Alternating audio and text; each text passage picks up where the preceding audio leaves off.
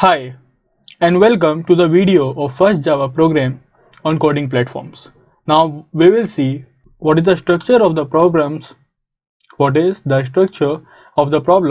on a coding platform. Okay, how they are mentioned. Then we will see what are the common mistakes made by many students when they are just beginning with online coding, with online platform coding, in coding competitions, in competitive coding. When they are just beginning, what are the common mistakes that they make in the starting. Okay, and then we will see what is the correct way to write the code. Fine. So for example, if the problem statement given to me is this: you are given two integers represented by a and b. You are given two integers represented by a and b, and various mathematical operations need to be performed on them. Operations are addition, subtraction, and multiplication. So you are given two integers that is represented, for example, by variable a and variable b, and you have operations of addition, subtraction, and multiplication. So what is the input format? Input format is of single line containing two space separated integers that are nothing but a and b, containing two space separated integers which are a and b, and the output format is print the result of a plus b, a minus b, and a multiplication b in different lines. Now each and every word is important here. Now for example, sample input is 5 and 6, that is we have given two space separated integers 5 and 6. Okay, and the sample output for them is 5 plus 6, that is 11, 5 minus 6, that is 1 minus 1, and 5 into 6, that is nothing but 30. Okay, so this is my sample output. Now let's write a code for this. Let's write the simple code for this. How you will write a Java program for this? Okay, let's see. So this is our problem statement. Okay, this is our problem statement. Fine, we have our input format, we have our output format. We just have to write a simple code down for this. Okay, the software that I am using, the IDE that I am using is IntelliJ IDEA. Okay, so this is a very good software, a very good IDE for Java. Okay, if you want, you just have to download it from its site. Okay, just download the community edition. Now let's begin. So first write main function ps, okay, public static void main function. In this, after writing public static void main, now what we need, so let's see the first line. Input is of single line containing two space separated integers. So we need two variables to store these integers. So int a comma int b. Fine, int a and int b, we need two integers to store these variables. Fine. Now after this, what we need to take the input. So for input, we will use scanner class of Java. Okay, for user input. So if you are familiar with C, we use scanf in C. Okay, scanner sc equals to new scanner system.in. Fine. Now what we need after this is, it's very simple. You have to take user input a and b. Now what the mistake many of you make, let's see. So to print, we will use system.out.println, and to print, let's just print enter the values of a and b. Okay, enter the values of a and b. After that, a equals to sc.nextInt to take the input of a, and b equals to sc.nextInt to take the input of b. Okay, so this is how you take user input. If you're not familiar before watching this video how you take user input in Java, okay, so this is how you take user input in Java. Fine, that is we use a scanner class. We can also use other classes. It is a topic of Java input output, that is of different. That is not of a concern here. Okay, this is just simply you are taking user input as you might have taken in C also using scanf. Fine, so we have a value and we have b value. Now what we need to do, we need to perform these operations: a plus b, a minus b, a multiplication b. Okay, we simply need to perform these operations and nothing else. So perform these operations. Okay, and you have to print the values. Okay, you have to simply print the values. So let's see. So we have a plus b, we have a plus b. Fine, with a plus b we also have a minus b. With a minus b we also have here a multiply b, a multiplication by b. Okay, So these are my values, I am printing it. So this is the code. I have taken two values a and b, and I have printed a plus b, a minus b, and a multiplied by b. Now if I run the code, okay, now I will simply run it and I will show you what is the answer. Fine. So just run the code. So just run the code, and this is running, and when it's over, let's see. Yes, so first line that is printed is enter the value of a and b. So we are entering the value of a and b now. So when you enter, for example, 5 for the value of a and 6 for the value of b, so it is printing 5 plus 6 is 11, 5 minus 6 is minus 1, and 30. So outputs are same, 11 minus 1 and 30. So will it accept it? Will it accept? So when we print system.out.println, it is printed on the console, that is it is printed in the output. Fine. Whenever you print something, it is printed in the output. So in this case, what is the final output that is printed? The final output that is printed on the output file, on the output console, is nothing but enter the values, okay, enter the values of a and b, and also these values are printed, 11, minus 1 and 30. So in the output, these two values are printed, okay, because we use println statement for these two values. So in the output, these two statements are printed. But are they correct? Are the answers correct? Yes, the answers are definitely correct. Answers are 11, minus 1, 30. But will it be accepted? No, it will not be accepted, and it will say that your answer is wrong. That simple question, that is, you are just a plus b, a minus b, or a multiplication b, it will say that your answer is wrong. The reason being, you are not following output format. Okay, you are not following the output format provided by them. Okay, the output format says is you just have to print the result of a plus b, a minus b, a multiplication b, and that too in different lines. Also, they are saying that you just have to print these three values. They are saying that, and they have given the simple output that you have to print just these three values. But what are you printing? You are printing this line also, enter the values of a and b, okay, and you are printing the answers in a single line. But they said that you have to print the answers in a separate line, okay, but you are not following these two conditions. Okay, they only said that you have to print the output, and they have given the example in a separate lines, but you are also printing enter the values of a and b, which is not in the output file. Also, you are printing them in a single line. Okay, so these lines are actually not needed. In competitive programming, you do not have to write every time enter the values of a and b, enter these values, or what do you say, some of you might write this also, a plus b equals to this, a minus b equals to this. So you do not have to write these all lines, guys. Okay, a minus b equals to this, a multiplication b equals to this.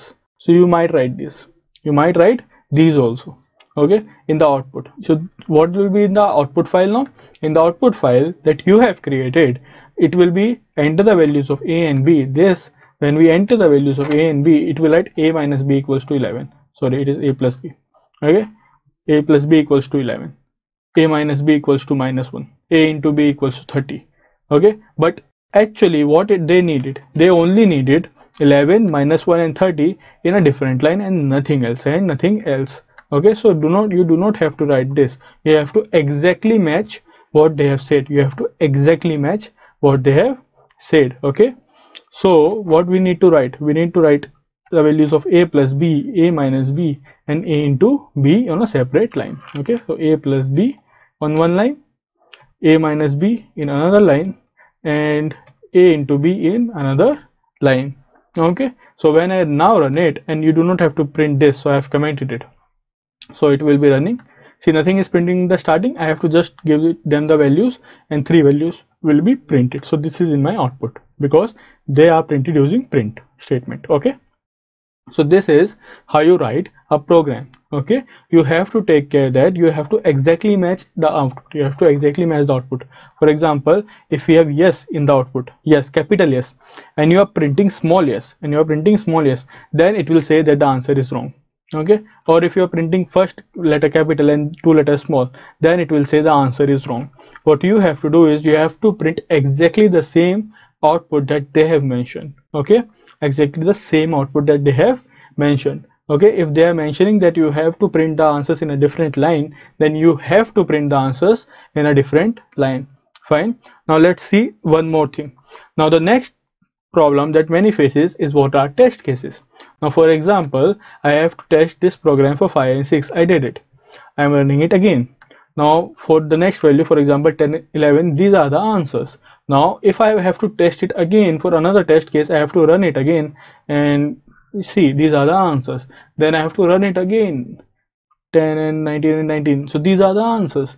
So I have to run these many times if I want to test my program for 10 times. So I have to run the program 10 times. If I have to test the program 20 times, then I have to run the program 20 times. Okay, I'm running it every time if I have to test for different values. So what is the shortcut? The shortcut here is to use a test case variable and a test case loop. Okay, I'm doing the same process again and again of running.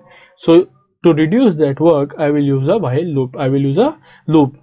For loop or while loop, I will use a loop because it is the same process that is running again and again. So we can simply use a loop to do that work. Fine. So let's see now another problem statement. Okay, and problem statement is same, but the structure is different now. Now let's see a new problem statement. The problem statement is same, but the structure is different. Let's see. So you are given two integers represented by a and b, and various mathematical operations need to be performed on them. Operations are a plus b, a minus b, a into b. Okay, the input format is different now. The input format is first line of the input contains an integer representing number of test cases. If you want to run a program 5 times, so the test case value will be 5. If you want to test your program for 10 times, then the test case value will be 10. Now each test case consists of a single line containing two space separated integers. Okay, these two space separated integers are a and b. For each test case they will be provided a and b. Fine. What is the output format? The output format is for each test case print the result of all operations space separated. Now you do not have to print line by line. You have to print all the results in a space separated manner. Okay, in a new line for different test case. Now for one test case you have to print all the answers in a single line. Now for another test case you have to use a new line. I will show you this point. So let's see the sample input now. Sample input is first line of input contains an integer representing number of test cases. That means we have two test cases here. The first test case contains a value as 5 and b value as 6. The second test case contains a value as 10 and b value as 10. Okay, and the output for the first test case is 11 minus 130. See, this time they are space separated, not on a new line. And the sample output for the second test case is 20 a plus b, 0 a minus b, and 100 a multiplication by b. So now we have to do this. Okay, this problem now we have to code. Fine. Now what we have a different input format, different input and output format. So let's now code this one. So this is my sample input, this is my sample output. So what is the first line of input says? The first line of input contains an integer representing number of test cases. Okay, so let's get that. So first is nothing but same scanner for the user input, scanner sc equals to new scanner system.in. Okay, system.in. Now what is the next point? The next point is we need a variable, for example t, for test cases, and take its input. You do not have to write enter the value of t. That will be wrong because in the output format you just have these two. You just have to write the answers and nothing else in the output format. Okay, now we will be using a loop. We will be using a loop to run these test cases. How many times that loop will run? That loop will run t number of times. How many times? T number of times, because now the test case value is stored in variable t. So while t is not equal to 0, the loop will run. So the code goes here, and at the end of the code we will have t minus minus, that is t value will be decremented by 1. How many times will it run? It will run two times. Okay, first t value is 2 is not equal to 0, code will run, t value will become 1, t minus minus, then t value will become 1 here, so it will be true, the code will run, and now t value will become 0 and it will exit the while loop. Okay, so what is the code? Now inside this what you have to do is inside each test case it is written inside each test case consists of a single line containing two space separated integers. Now we are inside the test case, and there consist of two integers. Okay, let's declare the variables for storing them. So int a and int b. Okay, now take these inputs. So a equals to sc dot next int, and a equals to and b equals to sc dot next int. So we have taken the input fine of a and b. So we have 5 and 6. Okay, for test case 1 we have 5 and 6. Now you have to just print the output and nothing else. Now this time the output is in a single line. The output is in a single line. Fine. So only it is space separated. So a plus b. Now what if I do not write it space separated? A minus b and a multiplied by b. A multiplied by b. Multiplied by b here. So this time I have not separated them with a space. This time I have not separated them with a space. So first is what I have to write. I have to give the values of a and 2. That is the test case. I have two test cases. Then I have to give the values of a and b, 5 and 6. So here is the answer, 11, minus 1 and 30. But this is wrong because they have said that the output should be space separated. So I have to separate them by a space. Okay, now run it again, and then you can see that the output is nothing but space separated. Okay, so we have 2, then 5 and 6. So we have answer here, and then we have a 10, 10, and the answer is 2, 20, 0, 10. How it runs? So first t value becomes 2. Okay, 2 is not equal to 0. We will come inside. We will get 5 and 6 as our input, and we will print the answers at the output. Then t will become 1 because of t minus minus. It will come here. Is 1 equal to 0? No, it will come inside. Now we have again user input, which is nothing but 10 and 10.